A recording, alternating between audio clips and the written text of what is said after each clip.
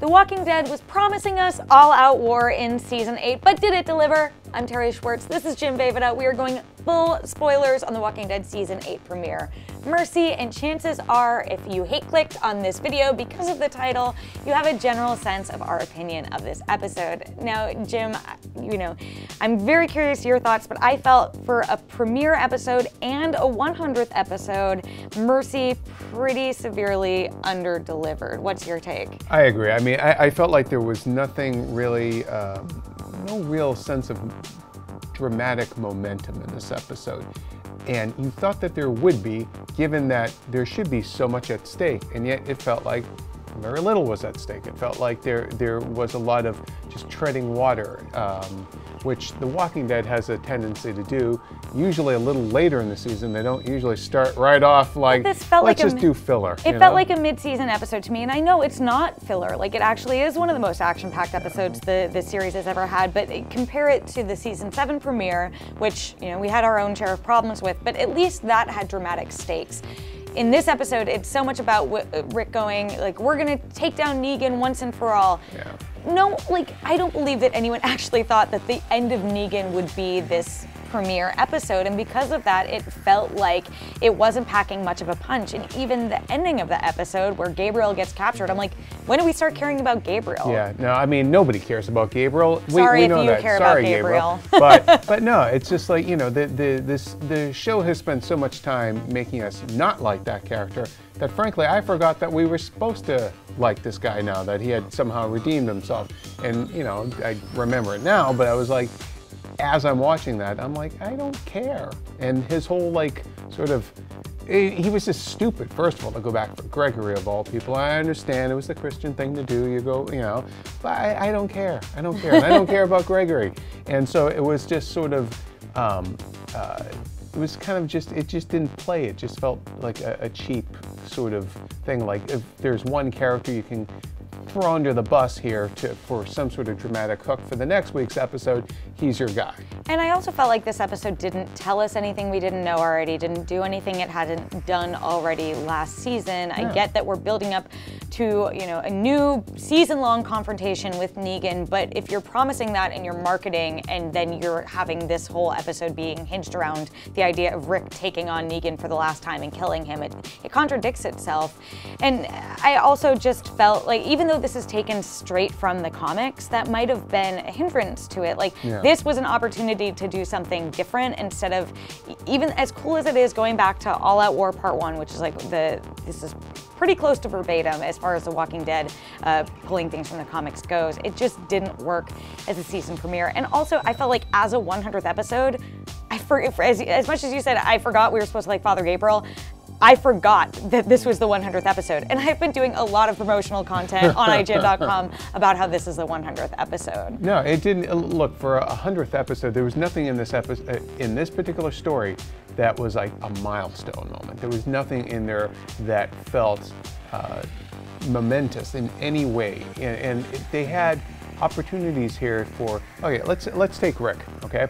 He, I like that you're getting all fired up. Well, he's getting all, you know, he's speechifying. Oh my God, so many speeches in this episode. Everyone has to get up and have their St. Crispin's Day speech, you know? It's like, and then when the time comes, he's like, I'm gonna be the one to finally kill Negan.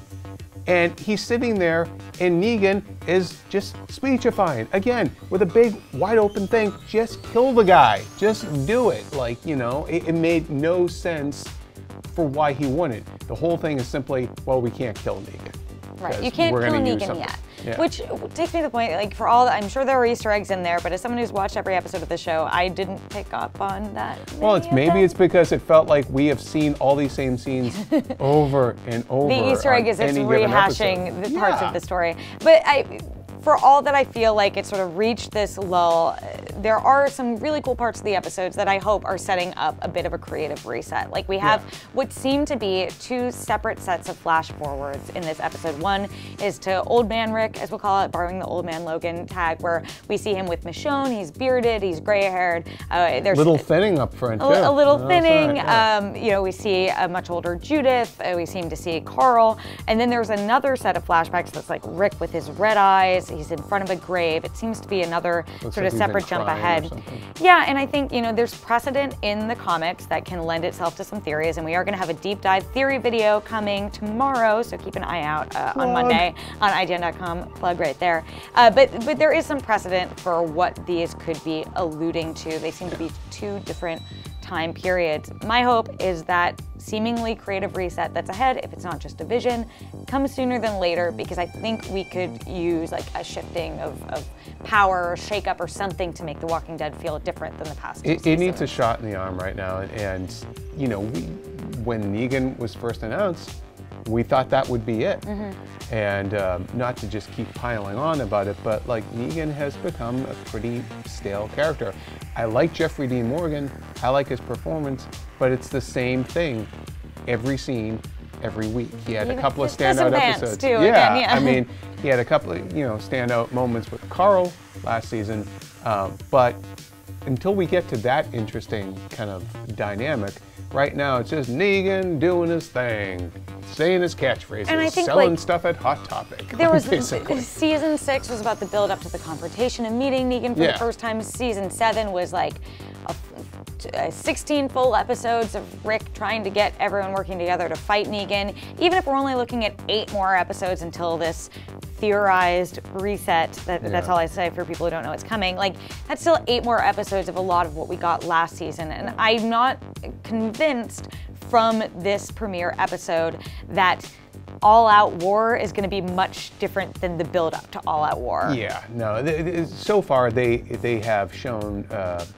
hesitancy to really kind of go there sometimes and really just take a chance on the material. And hopefully this reset will do that. But again, they always just tread water. That's one of the biggest problems with the show, is that they repeat themselves and they tread water. And until they actually break free from that, I'm going to find the show a frustrating thing to get through. I still watch it. I've seen all of it, but for every episode, I hope that I'm frustrated like this, and I hope that people who are frustrated with us right now for being so negative and who really love the episode, like, there are a lot of episodes of The Walking Dead that I did really love, but for this one, I was just surprised that this was the episode that was the premiere and the 100th episode.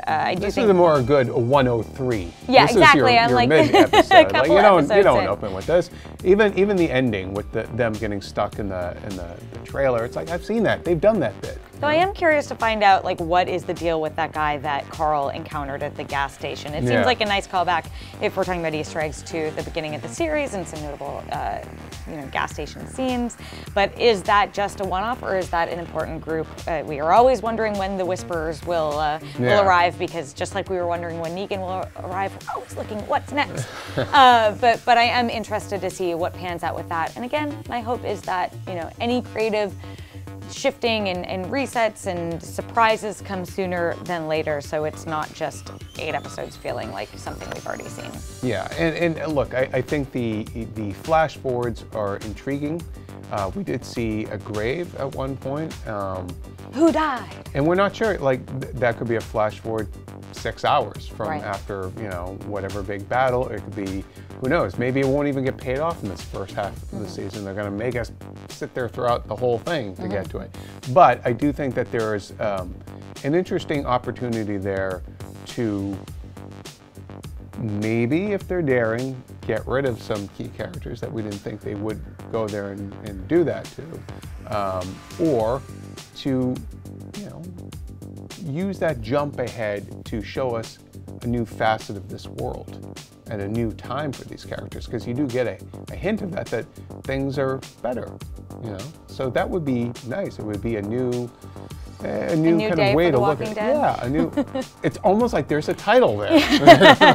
So those are our thoughts about The Walking Dead Season 8 premiere. We definitely want to know yours. Did you disagree? Did you love this episode? Or were you with us where you think that this was a little bit of a letdown for a premiere episode and the 100th episode? We have plenty more The Walking Dead ahead. Make sure to check out Matt Fowler's review of Mercy, which is on IGN.com. We also have that theory video as promised. And if you want more from The Walking Dead cast, we do have a breakdown of the cast's favorite moments from 100th episodes. For all things The Walking Dead, make sure to keep it here at IGN. So please like and subscribe to IGN everywhere you like to watch.